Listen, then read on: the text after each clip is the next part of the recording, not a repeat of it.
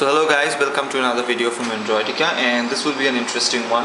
So in this video we'll be learning how to actually use, say, your PC or your laptop's broadband connection in your Android. As you would see that my internet is not running over here, so I'm not using any mobile data connection, neither is my Wi-Fi on. So okay, so you can't see Wi-Fi from there. So you see my Wi-Fi is not on, my mobile data is not on, so I'm not really using any type of internet connection right now on my Android device. I am just using the Samsung Galaxy Mini, but you can always use any other phone and follow the same procedures. All you need to have would be that your phone should be rooted and you should have the super user application. Okay, so you should have the super user application, and after you have done the first time, you would see a new application getting installed, which is called the USB tunnel. So it takes up very little amount of space, around 724 KB, so that shouldn't be an issue. So to get started, all you need to do is head over to my blog. Like the link will be down below in the video description down below. So okay, so from there all you need to do is go down that post and download that stuff like reverse tethering for Android version 3.1.4. Make sure you already have your phone's drivers installed in your PC. If you don't, you can always download the USB driver.zip. This is a universal driver. So okay, after you have downloaded and this zip file, you would get a file called this Android reverse tethering. So okay, let's just open up tethering. Okay, that would be a zip file that I downloaded. So there will be Android tool, so that will be the Android tool.exe. so double click on that and it opens up this stuff. So all you need to do is now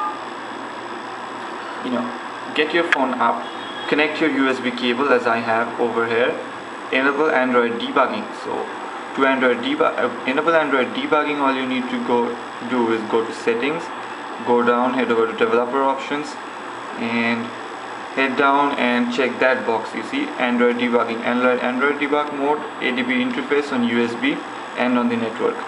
Okay, so you need to check that box, and if you don't have developer options in your ROM, all you need to do is go to about phone and head down and hold on this build number one or couple of times till you see that you are now a developer. No need, you are now a developer. So after you have done that, all you need to do is place down your phone. Your USB should be connected to the computer, and then you click connect. Okay, so it will say stuff like that over here. Okay, let's scroll it down.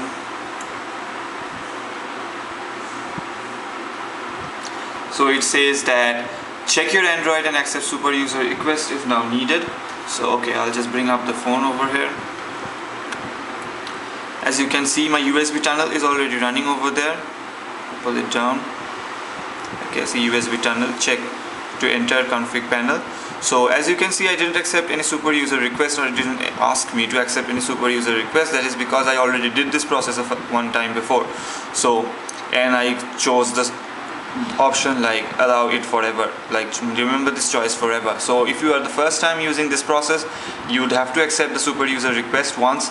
So, and you can just click on check, remember this choice forever, so that it remembers your choice forever, so that you don't have to go through the hassles of accepting the connections every time. So now you can see you have TCP connection 2 and some other connection 0. So okay, so let's test it out and open the browser.